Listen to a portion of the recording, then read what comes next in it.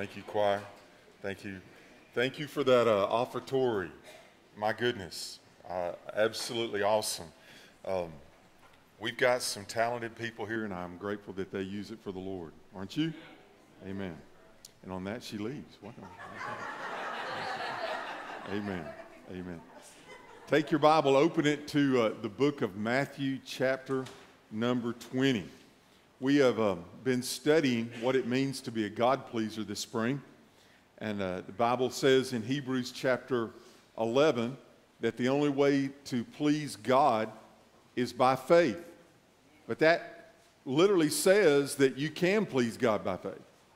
That if you are a person that seeks to have faith in your life, then that means that when God looks at you and how you are reacting to Him, it puts a smile on His face. That's a wonderful thing. And by the way, let me just say, that's a wonderful way to live. That's an absolutely wonderful way to live. Just to not see things as difficult, but just to see that you've got a great big God. Now, we've looked at some amazing stories, hadn't we? We've looked at some times when someone prayed, Joshua prayed, and the sun stood still for a whole day. That's a God work. We've seen people like Jonathan who said, I just believe that if I do this, that it is God's will and God will be there to bless and honor. And He did. God was just looking for someone that He could please. We've looked and we've seen some mighty amazing things, some mighty amazing stories. But let me remind you, God's not just looking for these huge leaps of faith, but He's looking for a group of people who will be faithful in the everyday steps of life. I'm grateful that what God put on the inside, God can keep out no matter what. He can bring out no matter what. I believe that that which is in me, which is Christ, is good for any circumstance, any situation. So if I have a need, I can call upon Him and He'll meet the need. From the inside out, the wounds can be healed. The power of God can flow. What an amazing God that we have. It's not just the 1, 2, or maybe 5 times in your life that you see heaven fall, but it's the everyday trust that puts a smile upon His face. It's born out of a relationship with Him. I serve a great big God, and there is nothing that I face that my God cannot handle. Nothing that I face. So why do we not trust Him with our everyday circumstances of life? Why don't we? We know He's big. We know He can. We just lose our focus.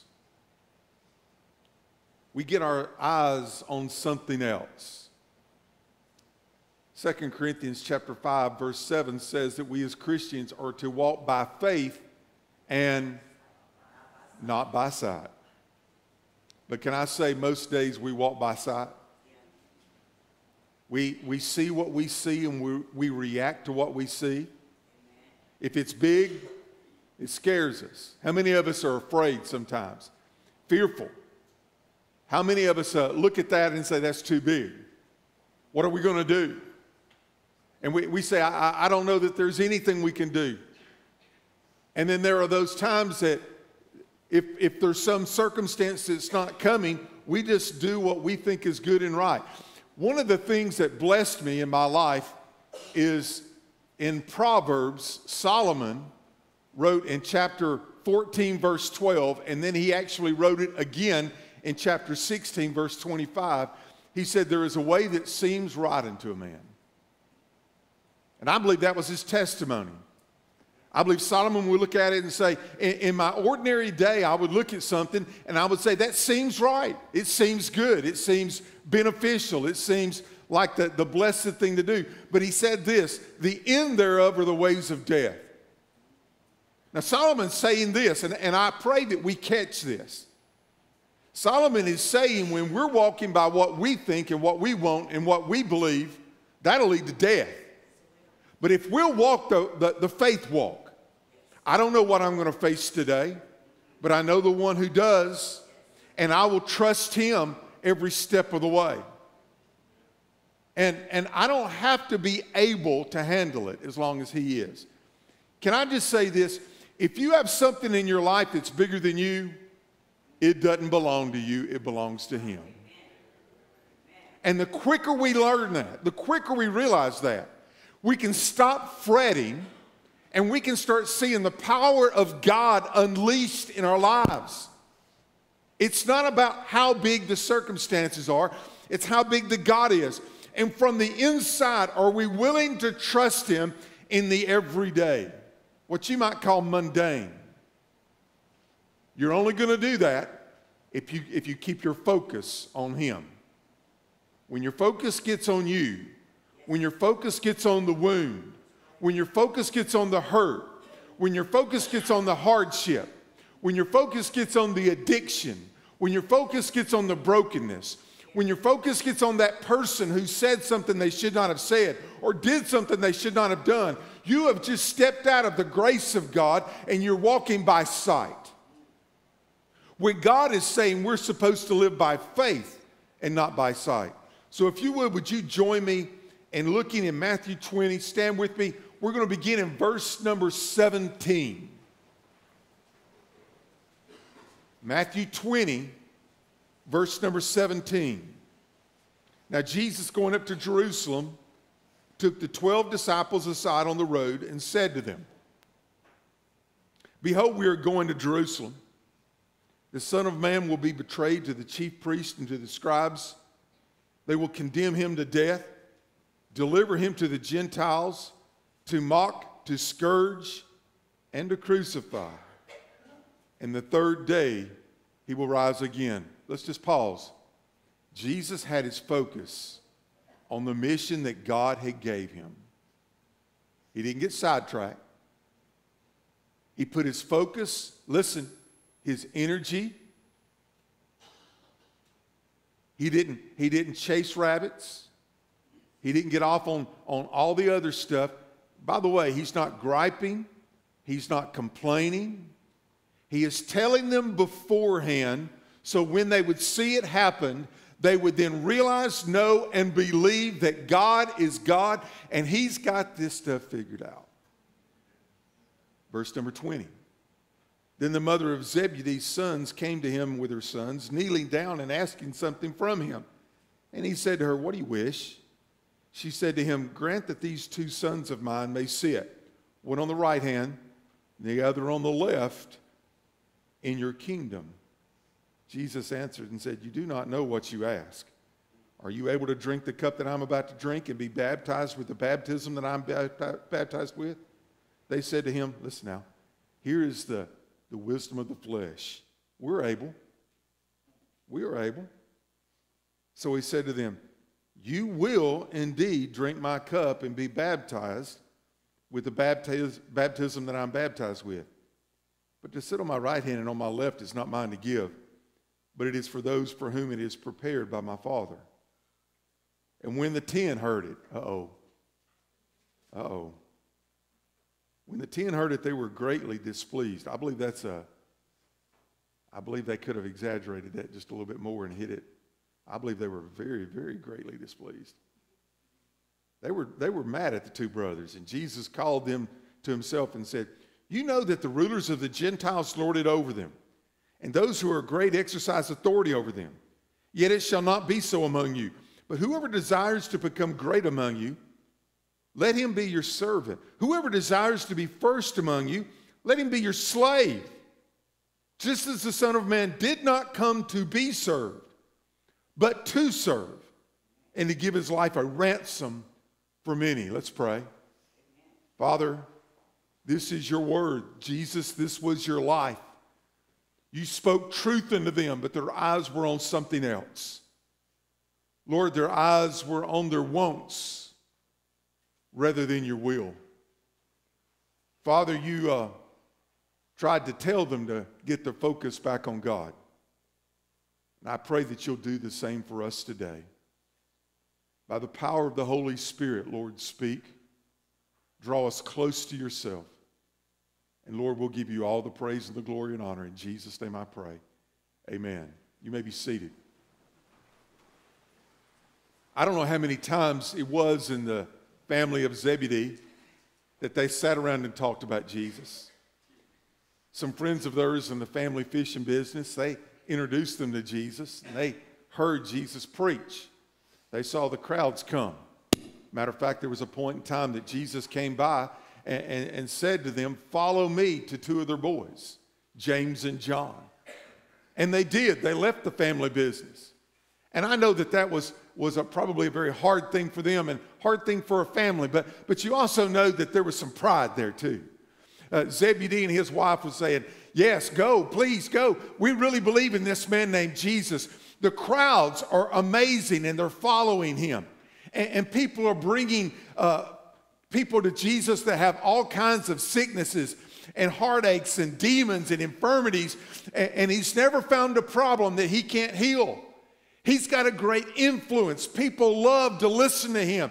They just will let him preach and teach for days at a time." Oh, they loved Jesus, but they were also tired of the world in which they lived. They were tired of Rome. They were tired of the soldiers all over the place. They were tired of the taxation. They were tired of Rome could come in at any time and do anything to them, and they had nothing that they could say back in return. And when you've got leaders like Herod and Pilate, it wasn't good. And they had read Scripture. They had been to synagogue. And they probably read Isaiah, Jeremiah, and some of the other prophets of old that told them that God would send a Savior, that God would send a Messiah, a Christ, the Anointed One, and He would deliver the people from the hardship, and He would lead in righteousness. James and John were there when their friend Peter said, "You are the Christ, the Son of the living God." So you know they had conversations in their family. You know that there was a buzz that was there. You know that they were thrilled because they truly, listen to me now, they truly believed in Christ. His power was unquestioned. Amen. But yet, their focus was off. They probably were sitting around the table and talking about what it would be like when Christ reigned on earth and Rome was gone and the temple was back in the place that it should be, and worship, all the people in the world coming to worship once again the one true God. How great it would be. By the way, He called you and James, John, I mean, you're part of the inner three. Wouldn't it be great when He comes into His kingdom? Wouldn't it be great for you? I mean, you could be a ruler. You could have power. You could have new chariots and authority, and you could speak, and whatever you say, people would have to do. Now, listen, that's the normal views of life. When your focus is not on God, but it's on you. I mean, surely He's got to have somebody rule with Him. And James and John probably nodded their heads. Yeah. Well, that'd be good. Yeah. Whew. Man, that'd be good. Well, talk to him about it. Oh, no. I could never. Right? Well, Zebedee's wife said, well, I'll talk to him about it. You know moms, don't you? My boys. Ain't nobody can serve like my boys. I want to see my boys up there. So she went to Jesus and she knelt down before him. By the way, in Scripture, the word bow down is the same word for worship. But I think it's unique. She didn't come to worship for who God is and what He was about to do for them, to give His life a ransom. She came in worship, but she's really thinking about herself and her boys. And Jesus could have walked away. Jesus could have said, ma'am, excuse me, I got something I need to do. But He understood that this needed to be confronted. And one of the things that Jesus did was He was always ready to teach truth. And by the way, my prayer is that because the Holy Spirit is God, when He is in this place, He will come and amplify the Word of God because it's not everything that God knows, but it's what He wants us to know. And He'll amplify truth in our lives. We need that today. Amen? We need to be drawn closer to the plumb line that it's always good, it's always right, it's always true. So he looks at her and says, look what he says in verse 21. What do you wish? What do you want? What's on your mind? She said, grant that these two sons of mine may sit on your right hand and on the other in your kingdom. That's a bold request. So Jesus said, number one, you don't know what you're asking for. Can you drink the cup? Can you be baptized with the baptism that I'm baptized with? Listen to the pride of these men. We are able. It wouldn't be long after that, then the soldiers would come and take Jesus. And the high priest, Caiaphas, would take him to Pilate. You know the story. They would beat that man, scourge him, mock him, spit in his face, pull out his beard, slap him with their hands, beat him with rods, crucify him on the cross, and all they got from Jesus was love.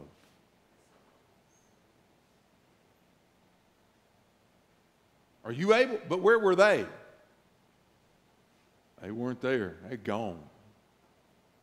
Are you able? Yes, we're able. They were very able to be put on a place, a pedestal. They were very willing to be lifted up where others would be under them. They didn't like what Rome had, but they wanted a little bit of it for themselves. They probably thought, I'll get back at old Pilate. I'll get back at the rest of them. Even Ananias and Caiaphas probably said, if we could just get rid of this Jesus, we could have the authority again. Are you able? Oh, yeah, we're able. Verse 23, he said, well, you will indeed drink my cup. You will indeed be baptized with the baptism. You don't have to look it up. You can look it up later. But in Acts chapter 12, verse 1 and 2, James was killed with the sword by Herod. I don't know if they stuck him. I don't know if they came across him. I don't know if it took 20 seconds. I don't know if it took 5 or 10 minutes. I don't know if it took an hour for him to bleed out. I don't know any of those things. All I know was he was killed with the sword in Jesus' name. And his brother, he lived to his 90s. They couldn't shut that man up. He was a great preacher. He was a great mentor to others. When Peter died, John took over to mentor where young Timothy and John Mark to help them. He serves as the pastor of the First Baptist Church at Ephesus. Or at least that's what I call it. They told that man to hush. He said, I can't hush. They got boiling oil. Can you see that cauldron of boiling oil? We'll shut you up. You either quit, denounce, or we'll throw you in that boiling oil. I can't quit, and I will not renounce. So they threw him in that John, the Apostle John, in that boiling oil. Only thing was they couldn't kill him. What do you do with somebody you can't kill? You put him out on the Isle of Patmos alone. If we can't shut him up, we'll just put him out there where he has nobody to minister to. But Jesus met him in Revelation 1, and he's been ministering to us ever since. Amen? Amen. Most believe that he wrote the Gospel of John, the book of Revelation, 1 John, 2 John, and 3 John, in his 90s. Oh, what great love. Indeed, you will be baptized with the baptism that I'm baptized with, but it won't be like you think. Then Jesus had a problem because the other disciples heard that. I wonder what Peter thought when he said, they said, what? Right hand and left hand. I'll tell you who's going to be on the right hand and who will have the left hand. How dare they?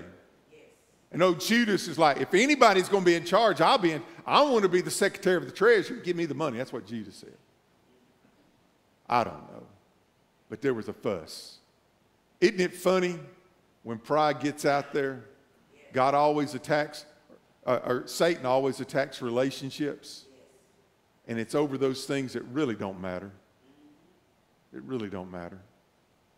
I pray for His will, in His way, for His glory. As far as I'm concerned, that's the only thing that matters. Whatever else happens in life, I'm good. I'm good. If you love me, amen. If you don't love me, He still does. Amen. If you want to speak truth into my life, amen. If you want to lie about it, I know somebody who is my advocate, and He will take care of me. I do pretty well. You honor me. You bless me. And God will bless you for how you bless another. I am very grateful.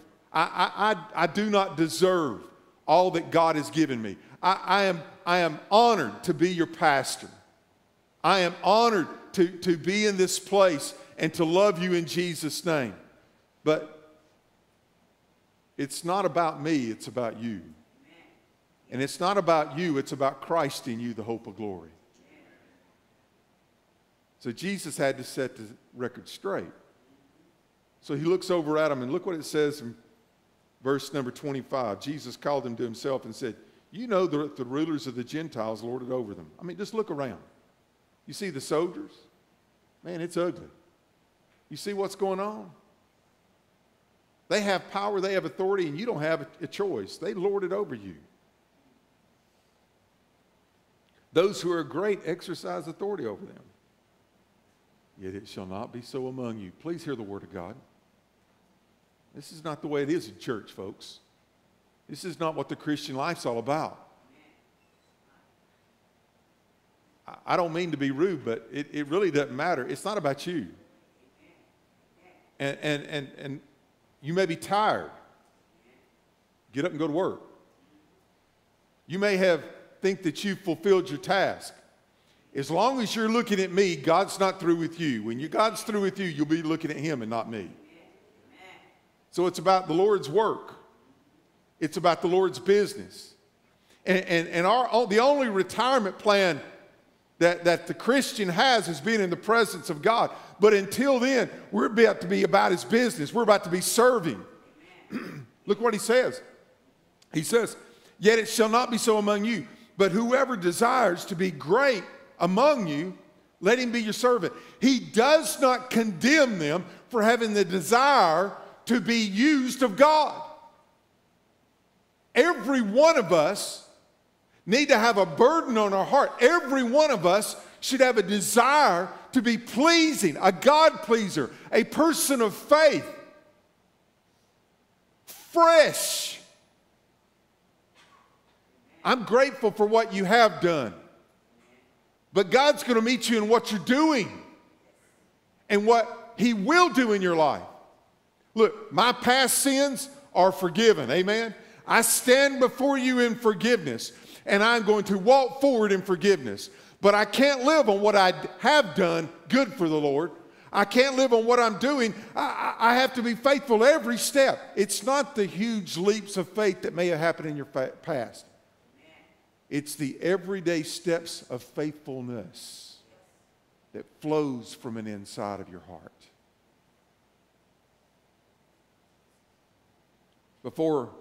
This is not a Dad's Day sermon, is it? I thought about preaching about Abraham, as he took Isaac up the mountain, but that's not a good Dad's Day sermon either. What are you going to do with your kids? Take them up on the mountain and kill them in Jesus' name. Though you may want to. No. I thought about that. And praise God that he was faithful. But listen, the one thing about Abraham, when he went up the mountain, He was expecting to come down the mountain with his son. He went up the mountain to kill him in Jesus' name, but he was looking for God to resurrect.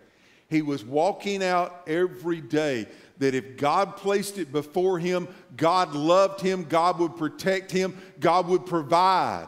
Jehovah Jireh. So he was willing to go up because he had a great big God that would bring his son back down with him. It's about serving the Lord when you understand. It's about serving the Lord when you don't understand. It's about his will.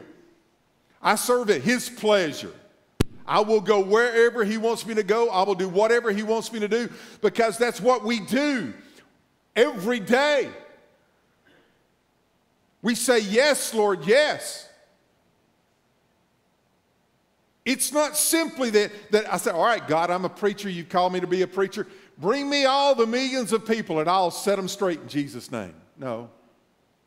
I'm just supposed to walk it out every day. Listen, in my own heartache. Right? Because we all have it.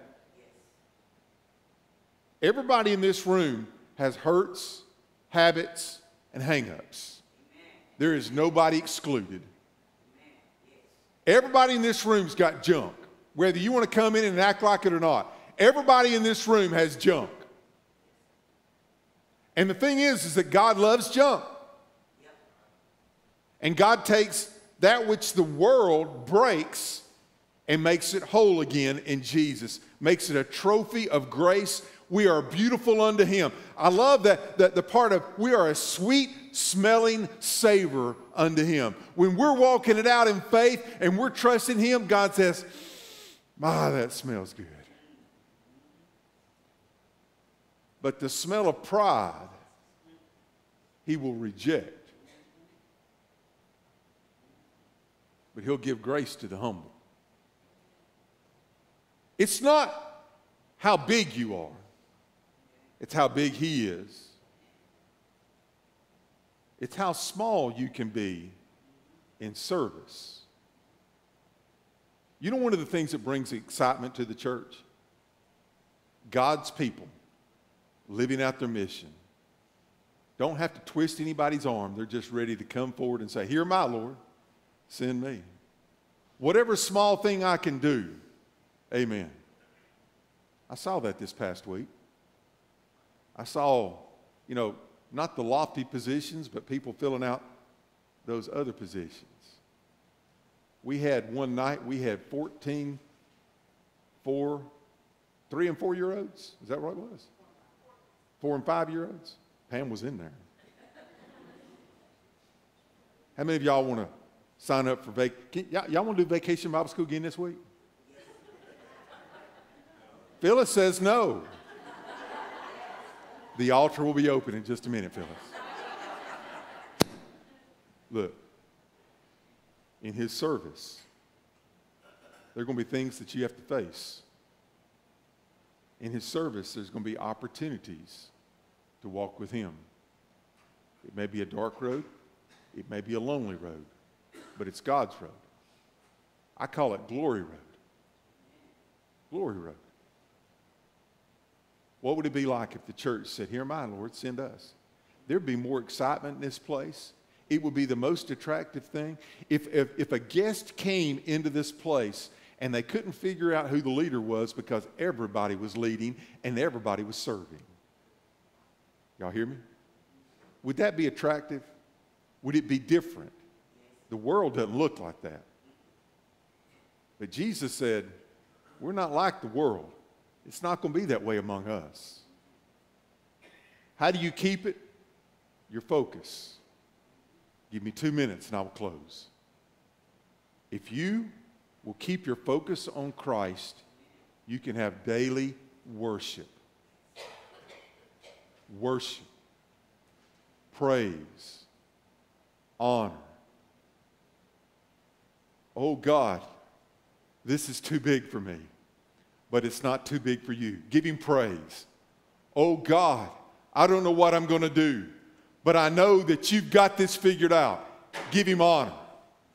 Oh Lord, Lord, this is messed up. This is broken. But Lord, this is a great place for your glory to shine. Worship him. But if your eyes get on you,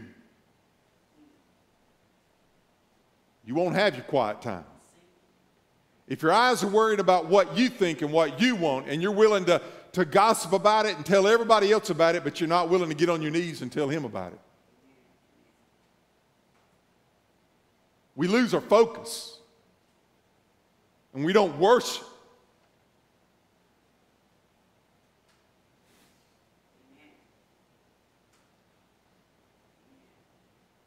We need to have a heart, not saying, where can I lead, but where can I serve? That is your leadership. If Christ set the example, have y'all ever heard the story of Jackie Robinson? Seen the movie 42? Any of those things? When Branch Rickey got him, he knew he had a ball player. And he knew it was time. He knew it was time. And he looked at him and said, are you going to be strong enough to do this? And I don't know if this is how they portrayed it. I'm not sure exactly all that he said, but you don't think I'm strong enough to stand up? And this is what he said. No, he said, no. I want to know if you're strong enough. I want to know if you're strong enough that when they insult you and when they come against you and when they speak vile against you and when all the ugliness of the world comes against you, are you going to be strong enough to keep your mouth shut and do what you're supposed to do and be the part of this team? Praise God, Jackie Robinson was. Or we wouldn't be talking about him, right? My Father sent my Lord. And it wasn't send him down there to show how big you are. He came down there to do the small stuff. Pick up a little child.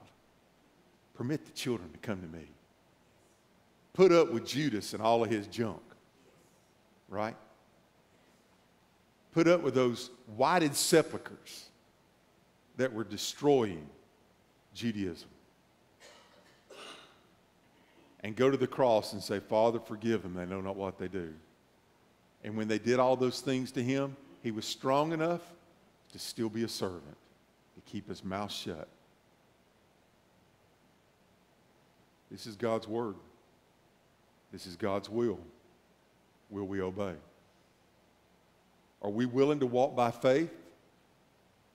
Or are we willing to put our focus still on sight? Heads bowed, eyes closed. Father, thank you for the opportunity to be in this place. Lord, to have a copy of the Word of God. Thank you for the privilege of preaching the Word of God today. Father, we want your will. Lord, you are mighty to save. You are the author of salvation. You are able. Father, help us today to get our eyes off of us. Father, we come with our wants. Oh Lord, may we leave letting you supply our needs. Father, may it not be that there is a way that seems right unto us and we live that way. But Lord, a life that is real to you. Father, I pray that in the next few moments in the time of this invitation that you will be real. If there's someone here that is burdened right now with their sin and they know that they need to be forgiven, they know that they need a Savior, I pray, Lord, that they will have the wisdom and strength to pray from their heart to you and ask you to forgive them, ask you to save them, to come in your life. Lord, may they pray that to confess their sins and allow you to come into their life and be one with them. And Lord, if there's someone in this room that you put your finger on some area of their life, Father, I pray that we would just empty ourselves so that we could be filled with you. Lord, may this invitation honor you. May it bring you glory. May your will be done in the next few moments. In Jesus' name I pray. Amen. Would you stand, please? I'll be here in the front to accept you. If you need to come and join this church, if you need to come and confess your salvation, be baptized, if you need to come to be saved, whatever it is, the altar is open for you to pray. Would you just come?